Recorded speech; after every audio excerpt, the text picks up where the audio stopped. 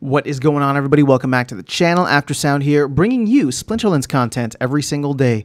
We also stream right here in this channel every Tuesday, Thursday, and Sunday morning, so come by and say hello. All right, guys, I want to talk about the new proposal, obviously, from Matt. There's been a lot of discussion about it already, and that is the one to add that Wild Season Pass. And I wanted to address one of the criticisms that I've seen quite heavily in terms of it's not going to deter bot farms if the ROI is still there. Meaning that, you know, if bot farms are able to continue to earn, then they will continue to operate. And even more so, let's say they decide to consolidate further, it'll still be the same amount of extraction that will happen.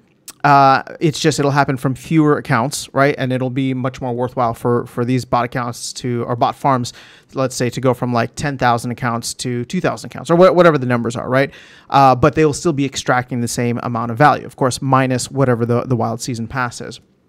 So I'm looking at that, and you know, looking at where we're at from an overall like DEC supply standpoint, and I respectfully disagree with that analysis. And the main reason is because if the bot farms continue to operate because it's profitable, that's actually not a bad thing. Because again, the incentives for bots, whether the bots consolidate and level up or whether they stay at the lower levels, those incentives are the same as they are for people, right? And so you want the game to a certain extent to be enticing in that way. Now, is that sustainable long term? No, probably not. And I think we're going to go through periods just like we've seen over the last couple of years here, where it's profitable and then it's not. It's profitable and then it's not, all depending on where, you know, maybe the value of DEC is at, where the price of SPS is at, the price of assets overall, right? So it's going to be something that's dynamically moving around. But the reason I think it's a net positive overall is because, let's say this thing gets implemented day one and nothing changes. The bots continue to run because the bots are making more than $1.50, right? Or whatever it is. They still have to pay the Wild Season Pass. That Wild Season Pass is going to be, or permit, whatever you want to call it, that is almost like a forced burning as a requirement to access the rewards in Wild format. And so, sure, we can go with, you know, Matt's numbers of, you know, maybe 20% of the current active accounts. So 15,000 accounts that play in Wild, 50 battles or more, 30 million DEC per season, right? I mean, again, that's significant. 60 million DEC a month. Look at where we're at over the past month. We're flat. And if you look at this chart here, you know, ever since we got to, I guess it was whenever the burning of all that gladiator stuff happened that pushed everything up. And then, of course, the liquidity pools were no longer incentivized, the DEC liquidity pools. We haven't really changed. We've been at about 5.7 billion for 2 months. This chart is 120 days, right?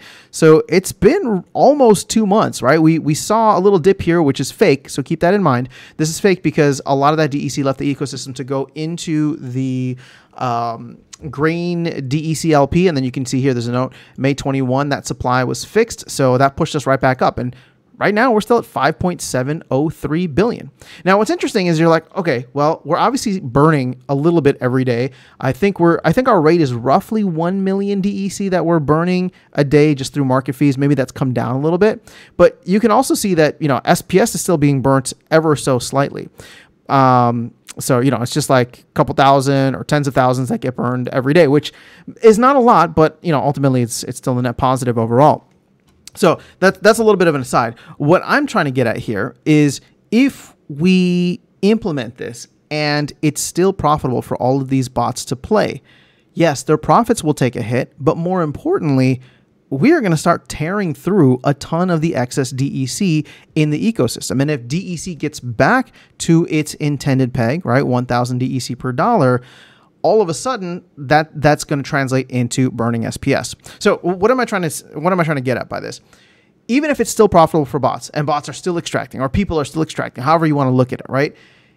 At the end of the day, the forced burn of DEC, or maybe vouchers, right? Although vouchers are much more indirect in terms of their impact on SPS, will raise the value of SPS over time, right? First clear out the DEC and then activate the flywheel that we saw a little preview of towards the end of last year when Rebellion came out and LAN came out. So right now, there's nothing that's burning DEC at a major rate the way that we had when, those two events happened at the end of 2023. And while, this isn't going to be hundreds of millions of DEC in a day or a month, it will be still a significant amount. I mean, I don't know, maybe more bots will be online. Maybe they'll find it, appealing. And as we go along with this, one of the things that Matt and the team talked about was how can they provide incentives. And I talked about this a little bit in one of the previous videos, but like, what if there were some cool, like wild only prizes that you could access? I mean, even for people that have no interest in playing wild because they only have modern cards, if they wanted to go chase those prizes, and maybe they're even just soulbound prizes. I don't even know, right? But it's just like something fun in the game that you want to try, or that you want to have. People will look at that and be like, oh, $1.50, $2 to go and like play one season in Wild. Let me go give it a try. And then all of a sudden you have people, going back and forth between the different formats. And again, it just comes down to that forced burn. Now, is it going to be 30 million DEC per season, 60 million DEC per month? I've said before that I highly doubt that. We've looked at the numbers, the daily active accounts tends to trend like below 20,000, sometimes even below 15,000. So I would think that if you're going to be cutting into the profit for said bots, it would probably be in their best interest to consolidate, or I don't know that they're going to turn off, but consolidate and continue to maximize their earnings and their returns over time. So it may not be 30 million right away, but whatever it ends up being, it's going to be something, it's going to be something significant because it just doesn't exist right now, right? And so with all that DEC burning, this could actually go on forever. And this is what I'm trying to get at here. The scourge of bots, right? Now, I'm being hyperbolic and almost sarcastic, but like bot farms could actually still come back in mass if the incentives align appropriately, even with the wild format permit.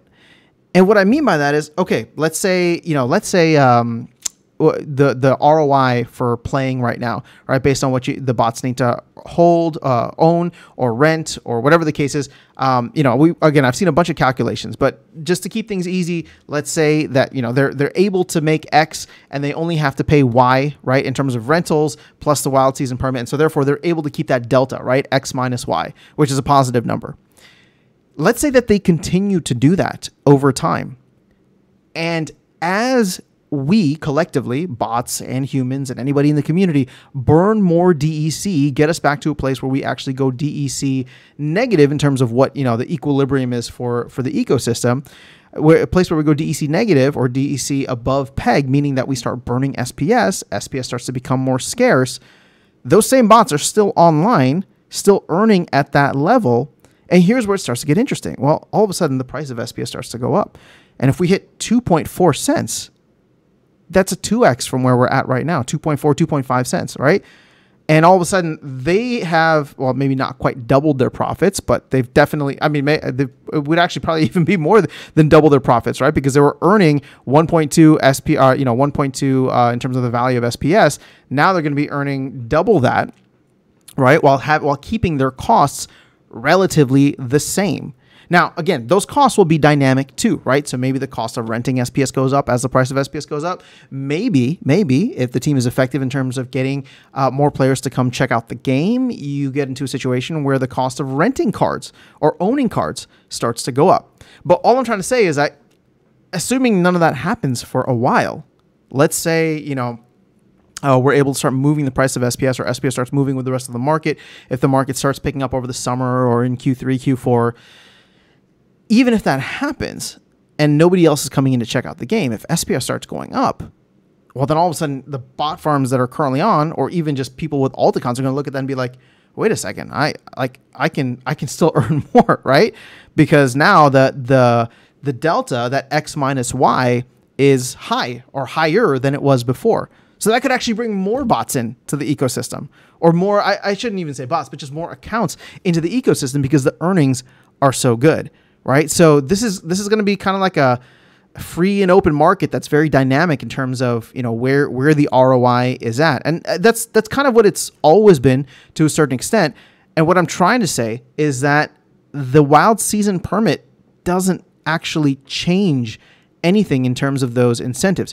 Yes, it adds a little bit of a hurdle in there, but that hurdle to me is a huge net positive for the ecosystem that could actually help us, even with all the bots right now. And even if the bots remain profitable, help us actually to overcome the DEC overhang that we have and start creating direct SPS demand, pushing that price up higher because of the fact that we are required to burn DEC for these permits, right? And yeah, vouchers will be required to burn them too, but that's or people will have the choice of DEC and vouchers. Right now, obviously, vouchers are ideal, but my thought and my hope, right? I have no idea. I'm not trying to make any predictions here.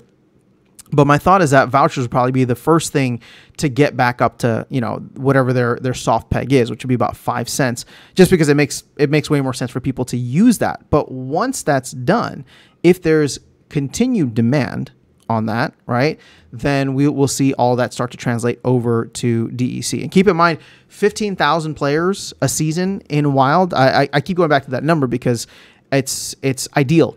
15,000 players playing in Wild burns the exact amount of vouchers minted every single day.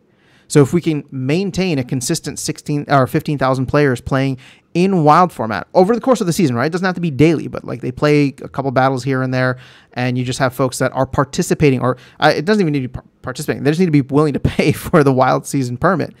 If we get that at 15,000, vouchers, in my opinion, are like, we will never go above a certain amount, right? In fact, vouchers will start to be a net negative, or people will start to focus on DEC, which again is where we're trying to get to. So that's my quick thoughts. I wasn't really that quick, but those are my thoughts on the criticism towards the proposal. I still think that it's a net positive overall. I know a lot of people aren't necessarily feeling it still, but I just wanted to explain that perspective in case you had heard or were confused about some of the criticism being laid out. Again, I'm not saying that I'm right or that it's just, this is the way that I'm looking at it. And to me, that's what makes the most sense. So let me know your thoughts in the comments below. That's all I have. Otherwise, I'll catch you all in the next one and see you around the game. Take care.